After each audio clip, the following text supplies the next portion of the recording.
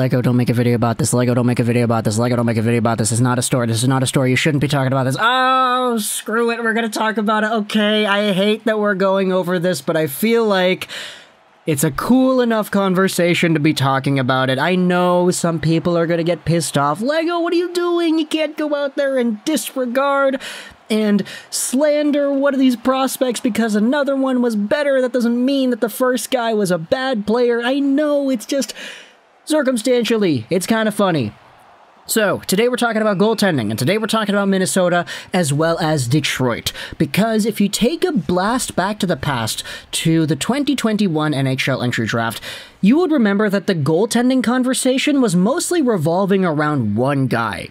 You know, the previous few seasons we had Yaroslav Askarov and Spencer Knight. These were the unanimous, undisputed #1 goaltenders of the class who were going to be elite players. And for the most part, 2021 had another player that was supposed to be in that same caliber, if not better. We're talking about Jesper Wallstedt, a Swede who had made his pro debut in the SHL literally the year beforehand, and he was one of the best goalies that Sweden had seen in decades. So this guy was kind of hyped up as the top goalie of 2021, but he wasn't the first goalie taken off the board, because in that same 2020-2021 season, we had ourselves a guy in the WHL named Sebastian Cossa who absolutely went out there and stole the show as an Edmonton Oil Kings goaltender in the CHL. Cossa put himself up a .941 save percentage in 19 games played and a .157 goals against, and as a big dude, a guy with some pretty good mobility and fundamentals of being a goaltender, he was taken first amongst all the goalies in the 2021 draft by the Red Wings in the 15th overall selection. Now, give it a few more picks, and Jesper Wallstedt, who had himself a pretty good season as well. He had a .908 save percentage in 22 games played, but he was playing in the SHL, whereas Cossa was playing in the CHL. Wallstedt went 20th to the Minnesota Wild. Now, there's an entire Oilers conversation to happen about the Wallstedt pick, but no, we're not going to have that in this video here.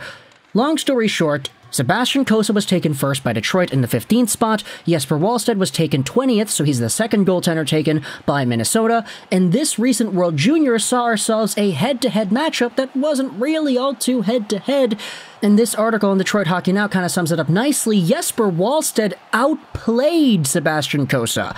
Should Red Wings fans be worrying? The Red Wings prospect Sebastian Cossa sat on the bench while Wallstedt was playing in a starring role. This article was published on August 22nd. You can go ahead and click the link in the description if you want to go ahead and read the piece. But Jesper Wallstedt at this year's World Juniors was an absolute game changer. In 5 games played for Team Sweden, he had a .940 save percentage and a .162 goals against. He was 3-2-0, so even though he had these incredible numbers, he still was barely at a winning record. And a lot of people would go out there and say that part of the reason that the Swedes were even in the gold medal conversation for a part of the tournament was because Sebastian Cossa was just that gosh darn good. Like, here's a tweet from Scott Wheeler. Wallstedt stopped 125 of the 133 shots he faced in 5 games in these World Juniors for a .940 save percentage. You also had the defensive system of the Swedes that wasn't really all too great this year. Like, normally, you know, Swedish hockey is good defensive hockey. It wasn't like that this season. The Swedes played a very strange game. A lot of the guys that you expected to produce a lot of points didn't really do so. You had a lot of guys like Emil Andre going out there and producing very well, which is good to see. But at the end of the day, Jesper Wallstedt was really bailing out this Swedish squad to the point that it was really difficult to go out there and say that there was anybody else on this team that should have been named the MVP. Wallstedt, as a result, was named the best goaltender of the World Juniors. He was on the All-Star team, he had the best save percentage, and he was a top 3 player on the Swedish team as well. Meanwhile, you go over onto what Sebastian Cossa did in this year's World Juniors, and he only played 1 game. He let in 2 goals, he had a .917 save percentage, but he was not the main player for Team Canada at this year's squad. That honor belonged to Dylan Garand, who was a Rangers prospect. He had a .925 save percentage and a .198 goals against average, and the thing is, with Garand being named the starter over Cossa, it makes a lot of sense in more ways than one. Firstly, if you go over to their WHL stats, because Garand plays for the Kamloops Blazers, Sebastian Cossa was on the Oil Kings. Cossa's numbers this season took a pretty big hit in terms of his overall save percentage and goals against. Last year, as we said, he had a .941 and a .157 goals against in 19 games. This previous season, he had a .913 save percentage in 46 games and a .228 goals against. A pretty significant drop-off than the numbers that he had the previous year. He also had a .919 save percentage in 19 games as the Oil Kings won the Memorial Cup. Meanwhile, Dylan Garand had a much better save percentage at .925 in 45 games and a .216 goals against instead, so he just was the overall better statistical goaltender. He also had a .933 save percentage and a .192 goals against in the Kamloops Blazers playoff run, which was absolutely crazy. And you also have the fact that Dylan Garand is just older. The previous video we uploaded 3 hours ago was going over Brennan Othmann of the New York Rangers and how he was put in a position where, as a younger guy for Team Canada, he wasn't really being played all too much. And that's normally a pattern that we see out of these Canadian World Junior teams, is that the older guys normally get a lot more precedence because they're a lot more experienced, etc., etc. Sure, Mason McTavish and Connor Bedard kind of defy the rule because, yeah, they were really good. But that's normally the pattern we see out of these tournaments, and so for Sebastian Cossa being given that second-place role on this team behind Garand, who had a better statistical season than Cossa in the regular season, as well as just being an older guy in general, it makes sense to me. However, it really isn't enough of a factor to go out there and say that, oh, Wallstedt was the better pick at 15th overall than Sebastian Cossa was. I mean, Wallstedt had a good season himself. He had a .918 save percentage and a .198 goals against in 22 SHL games, so actually, that's a crazy good season, my goodness. I mean, look, to be fair, to back myself up here, I was actually more so on the Wallstedt hype train back in 2021 than I was in the Cossa hype train, but I could understand why Cossa went higher. It's just, in the moment, the circumstances of the season and how well Cossa was playing for the WHL's Oil Kings, it makes sense as to why you would choose the guy, especially since he's bigger. Wallstedt's only 6'3", Cossa 6'6".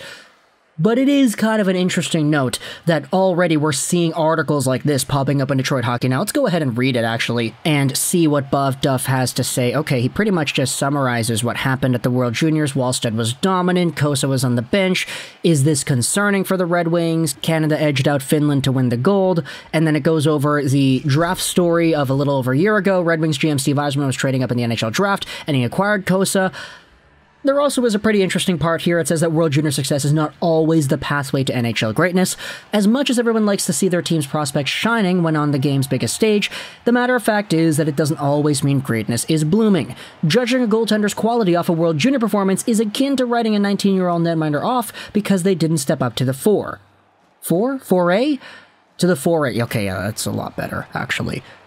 Looking back at the netminders who are earning golden moments for the World Juniors, there isn't a track record of NHL success on most of these resumes. For every UC Saros, Finland 2014, John Gibson 2013, and Carey Price in 07, there are countless guys like Dmitry Shekin, Jeff Glass, Thomas Duba, and Tyler Parsons. The article then just kind of highlights what else happened at the World Juniors, and so you can go ahead and read it if you want. The article will be linked in the description. But either way, talk to me in the comments what do you think about Sebastian Cossa and him being second, given that backup role, being the bench boy on Team Canada as they won gold, and Dylan Garand being named the starter on that team instead. Also, talk to me in the comments, what do you think happened to Cossa this season? Like, I know we've made a few videos here and there talking about Cossa throughout the year, but there isn't really one particular video, I feel, that goes over why his numbers declined from 941 in 2021 to a 913 in 2022. Like, that's a significant drop-off, and sure, he still was a good goaltender, he still had a winning record. It's just statistically, it's definitely not something you would like to see trending in that sort of direction, right? Like, if he declines even more next season, that would be pretty bad. He still was good enough to be on Team Canada, and he was good enough to actually play a game. But when it comes to the comparison versus Wallstedt, I mean, look, I know I'm a Red Wings tertiary fan, but I'm going to go out there and say it. I feel like Wallstedt is being the better player so far. And yeah, if you were to ask me back in 2021, I probably would have taken Wallstedt over Cossa. I was not opposed to the idea of Cossa going ahead. It's just my personal preference was saying Wallstedt. But yeah, that's kind of what I'm thinking about this entire situation. You can talk to me in the comments, like your thoughts, and Minnesota Wild fans. I mean, we've kind of been talking about your guy this entire time, but I haven't acknowledged that he is a Minnesota dude. He'll probably be playing in Iowa next year. Since he is a Swede from Europe, he doesn't have the same CHL restriction into the AHL like some other players like Cossa do. But let me know your thoughts in the comment section below about Wallstedt, about Cossa, about the draft in 2021, about the selection of Cossa over Wallstedt, and the fact that both these guys were present at the World Juniors in August. What do you think about their performances? What do you think about their player profiles and their projections as prospects as well? I hope you enjoyed this Juraj 99, and bye.